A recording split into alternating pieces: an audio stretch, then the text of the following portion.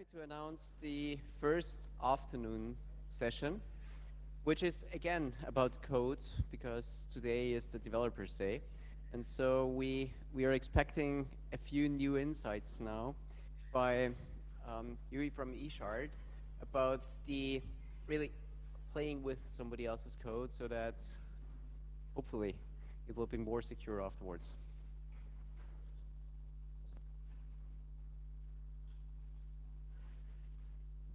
Can you hear me? Yeah? Good.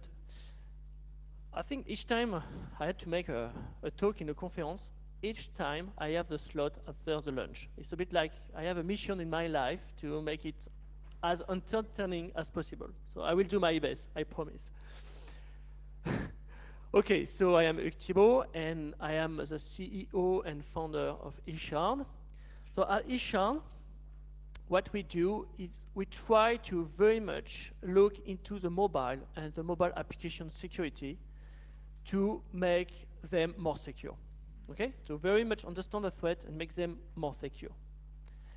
And there is a question that we have been having, and I would like to share this question with you today. And this is the purpose of my talk. So the question is all about mobile application security. So first, why do we need security in a mobile application? One, because it is doing something secure, like encryption, authentication. You can find a lot of different IDs for this. Or because the mobile application is having something secure. So it could be an encryption key, but it can be as well the code itself. Because you don't want the code to be duplicated easily because you spend a lot of time to code it. Okay, so you want application. You want security in your mobile application. How do you do it to make it difficult for a hacker to go through your application? I think this morning we had a very interesting talk about how your code can be exposed with the various techniques like static, dynamic analysis. And a strong way to protect your code, apart from, I would say, coding it properly, is to add software hardening, such as obfuscation or what I name runtime security protections. And the question I have today is, how confident are you that your software hardening is effective? Okay? So,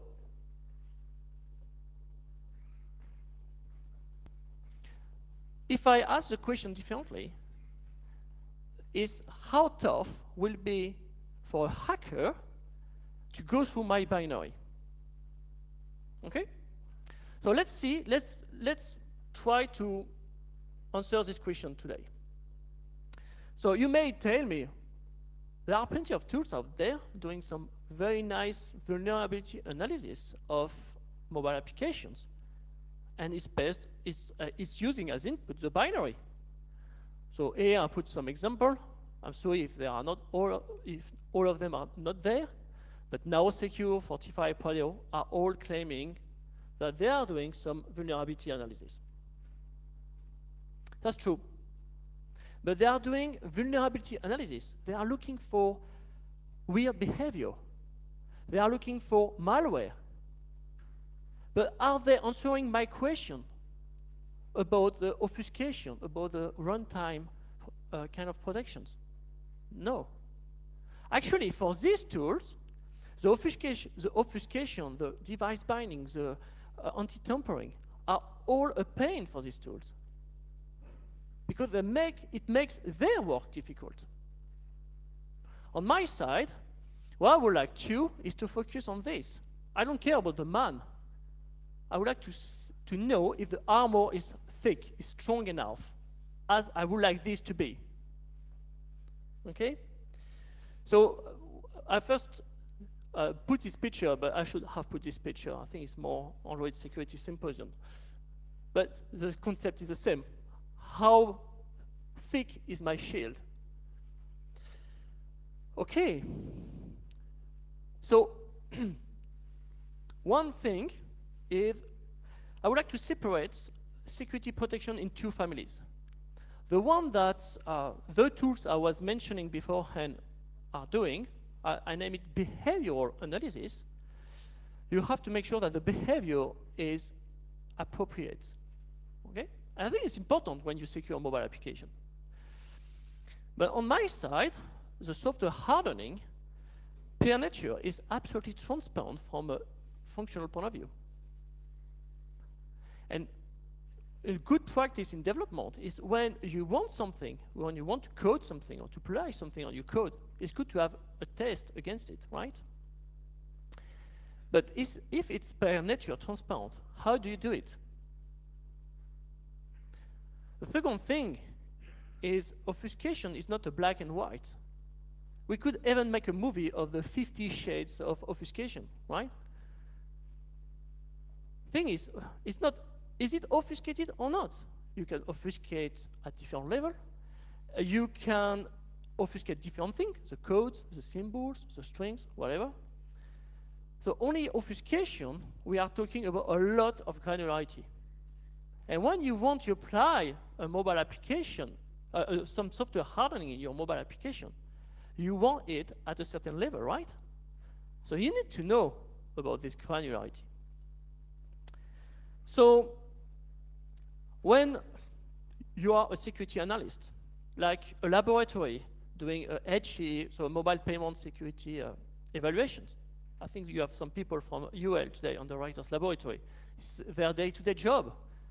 What they do is they take the binary and they have no choice of doing a manual inspection. Okay?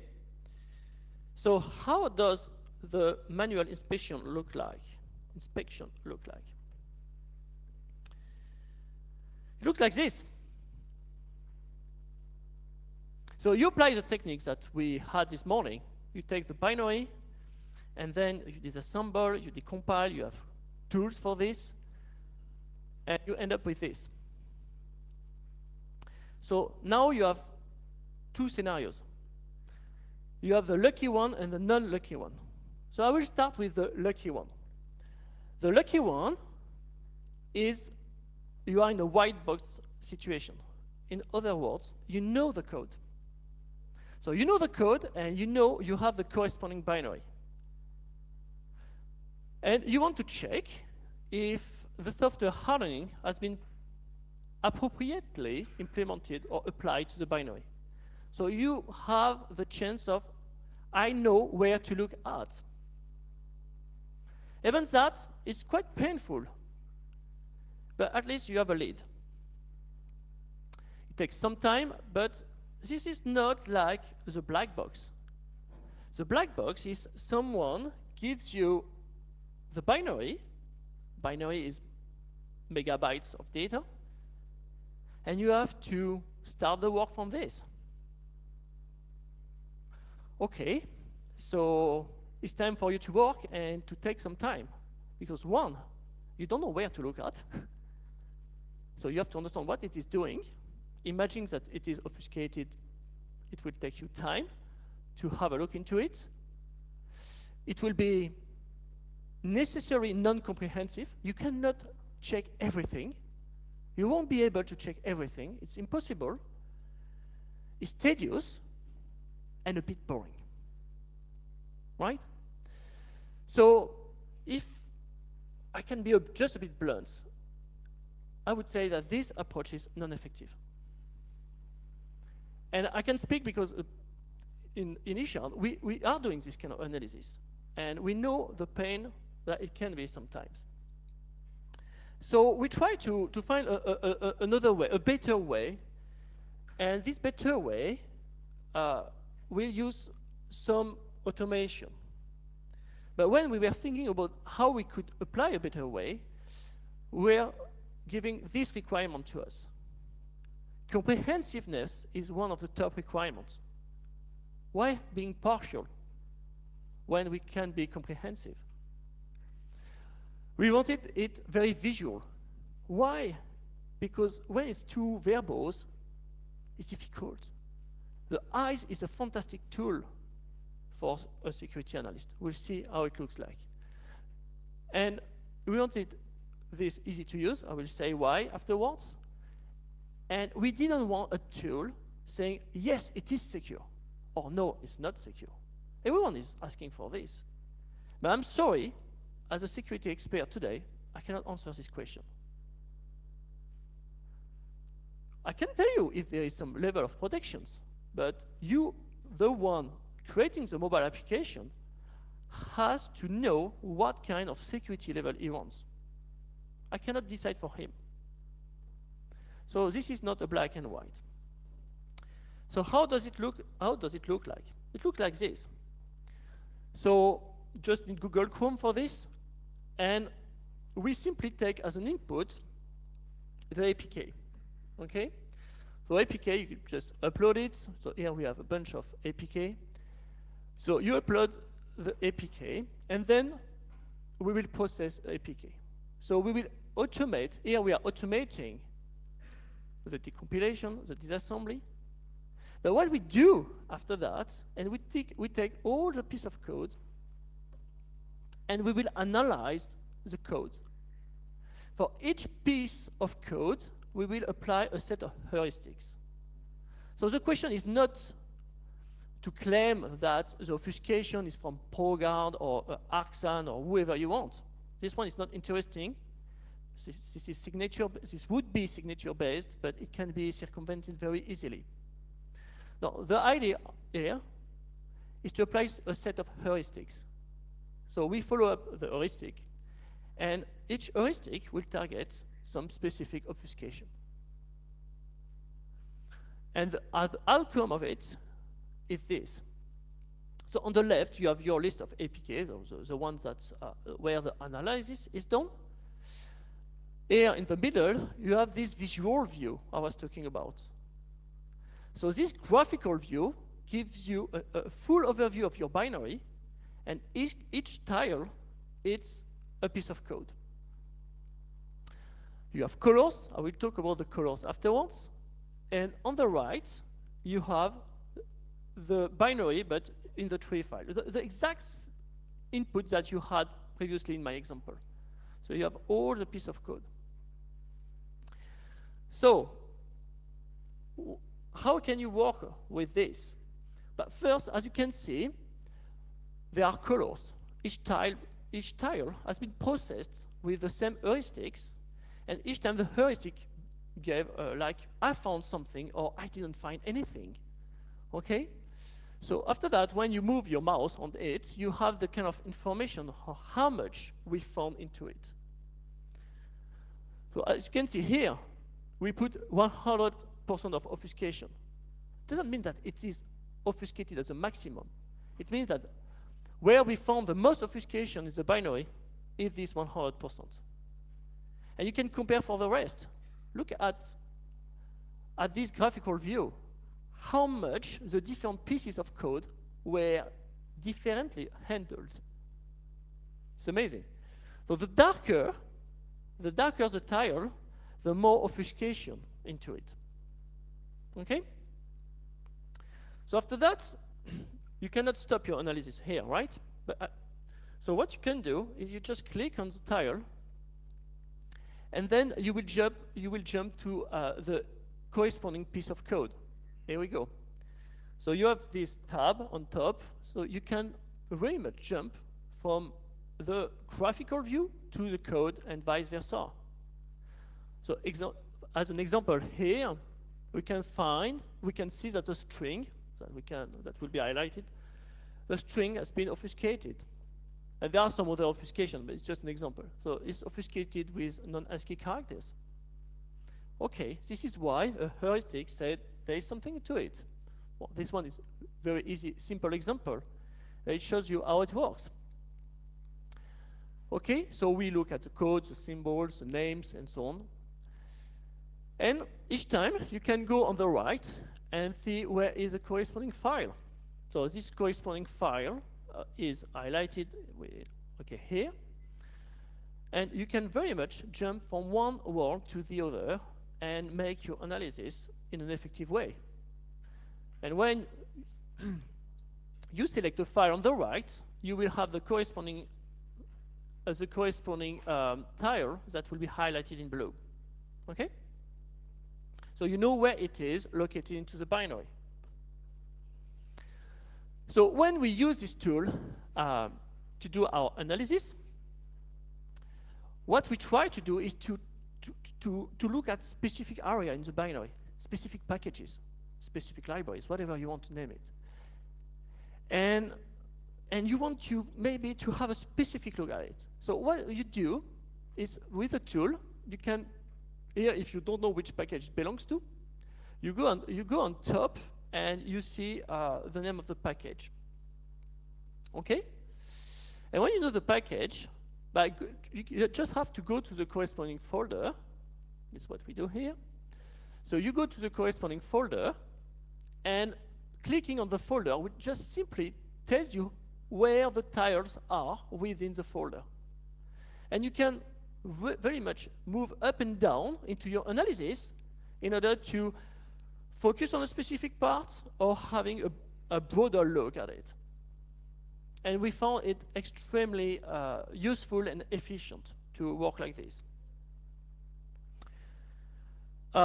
Another feature that we found, okay, this one it shows a package that would have this some obfuscation, and obviously there is no obfuscation. Okay. So one other thing that we found useful, and it's pretty obvious, but is to use the search engine. Okay. So the search engine is on top right.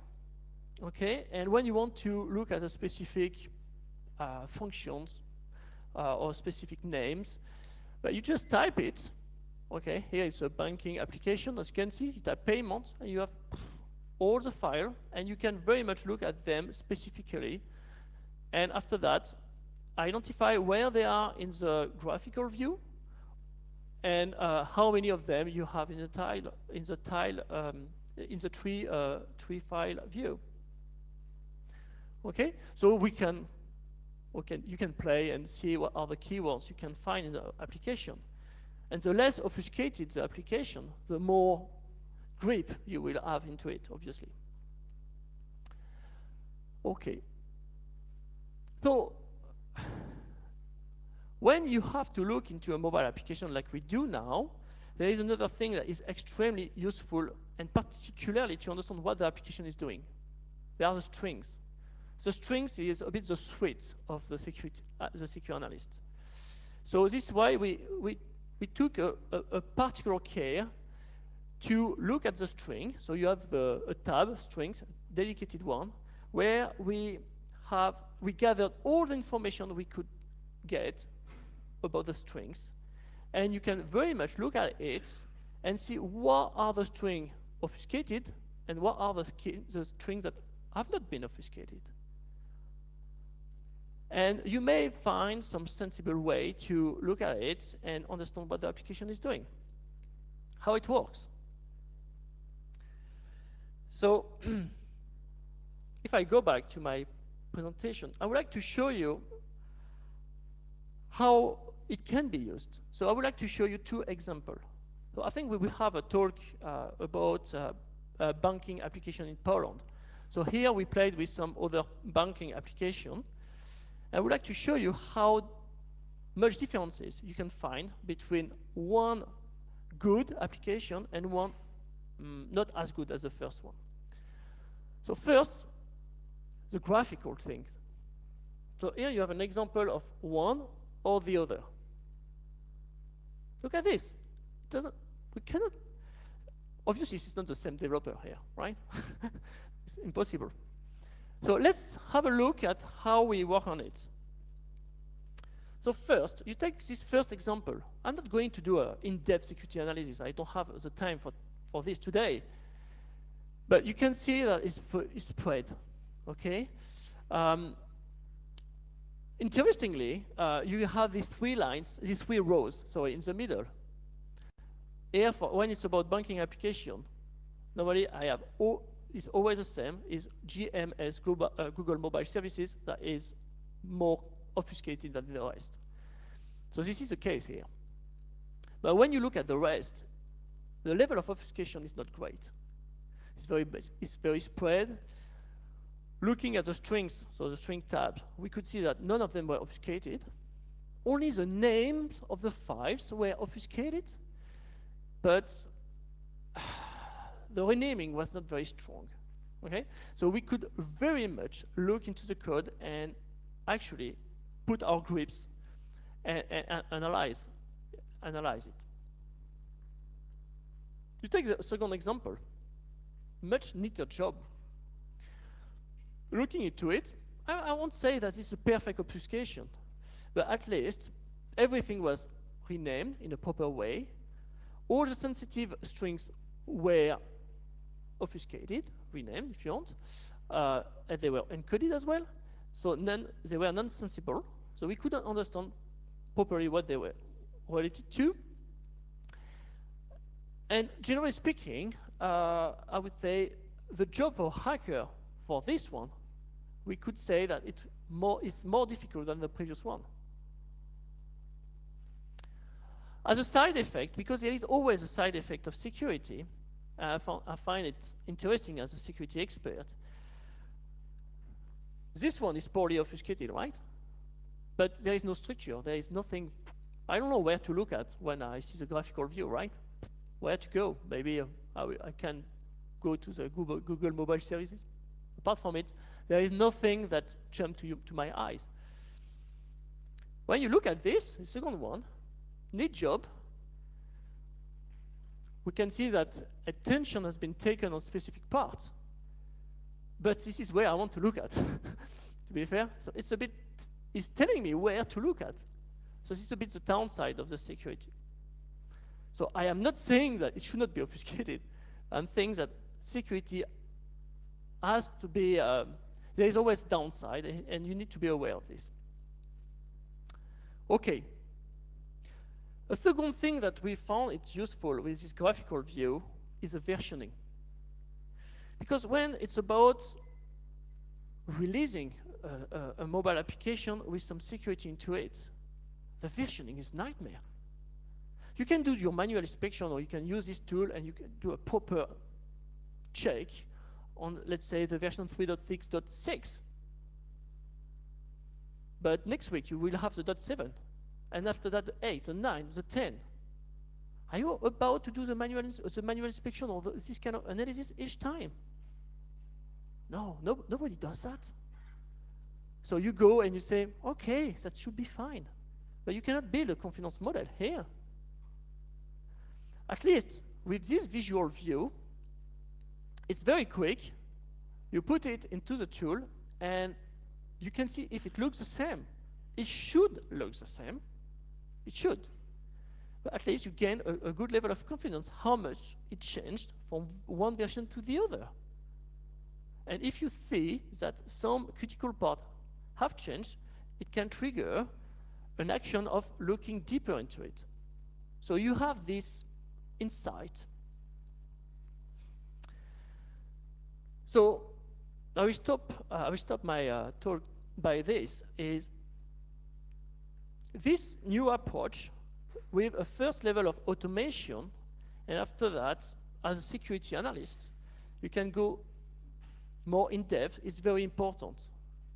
Why? Because we do believe that as security analysts, you will find that you go straight to the point. You have this global overview that brings you to the right level of information to start your analysis, where you are good at. And this comprehensiveness is something quite important, because you have at least covered the whole thing. But we didn't want to only target this new approach to the security analyst. Because in Ishard, we do believe that something is very important when building the right security, is to avoid the split between the expert and the non-expert. Why? Because it doesn't help. Nobody understands each other. So how to, I would say, show the value of what has been done when protection has been done by security analyst or security expert, we wanted to give away to other people, non-experts, but aware people, how much they can get insight into it. So maybe non-expert people won't do the in-depth security analysis, but with this first level of information, they get a lot of things that help them to understand what's going on in there. It helps them as well to reach a certain level of benchmark. Why? Because the automation is agnostic. You won't have a different outcome depending on the security analyst here. So you have a kind of general benchmark. And we do believe that it's very important to have, let's say, a reproducible process in place. And this is what we wanted to achieve here with this new way of working and looking at mobile application security. Thank you for your attention.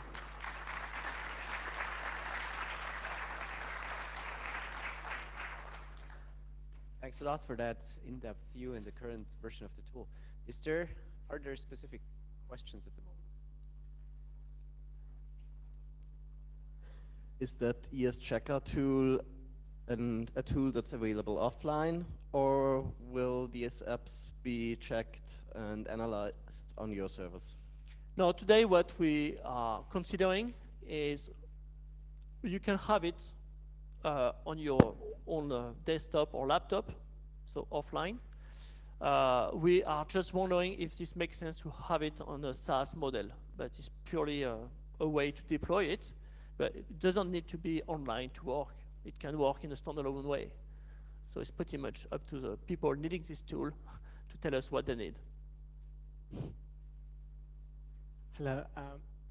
Here, so far as I understood here, that you're basically showing the DEX information from the APK which you can get. So the strings, the methods, whatever. How do you deal with the APKs which are not only obfuscated, but are, for example, packed and protected on the native level? I mean, it's coming right now more and more often that the, let's say, not the only benign applications are using these kinds of protections, but the malware as well, and how you're going to analyze that with this tool. I think this kind of tool has to live with the protection that they will have to face. It will have to face. So what I mean is, each time there is a difficulty, we'll have to see a way to overcome it. It's a bit like the heuristic we put in place. Can I say that they are exhaustive today? They are never going to be exhaustive. So it will be a constant work for this. But there is always a way to analyze the binary from here. We started with a static. You will see that there will be some other version in the future more targeting the dynamic. But there is always a way to analyze. And we have to face a different level of protections. Thanks. I have question, technical, several questions. So Yes. each block on this picture, Yes. what does it represent? A piece of code, so a class, a method. When you compile and disassemble, you have all this piece of code. Yeah, like basic block, method, class. Exact.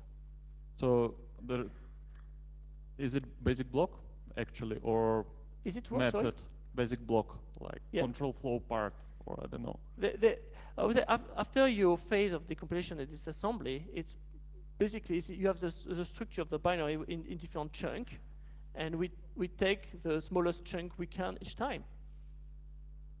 Okay. How do you assess the obfuscation level? For instance, if I write my, I don't know, class name, not in the right name, but I name my class like A and method B. Yeah. In your representation, will it be like obfuscation without even running ProGuard or DexGuard? It's all related to the heuristic we have in place.